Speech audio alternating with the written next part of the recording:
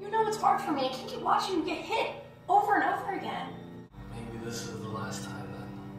Don't doubt yourself. I know you can do this. Did you even see me in there? Hey, I didn't marry a quitter. Okay?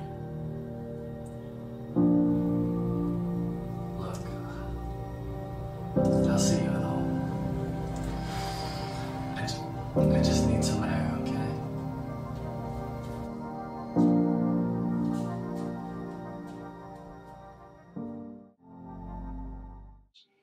Harassed? What do you mean by harassed?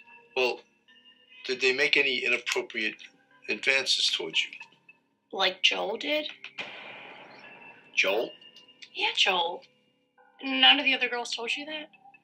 They all said he just tried to extort money from them. Well, I'm telling you, he attacked me.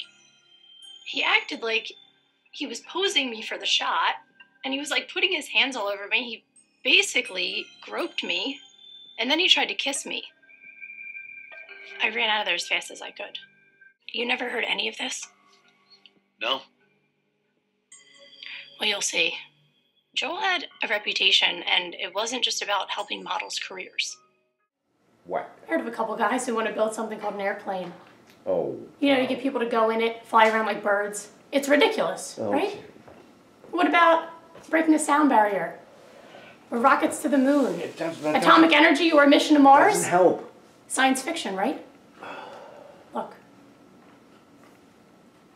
All I'm asking is for you to have the tiniest bit of vision. You know, to just sit back for 1 second and take a look at the big picture.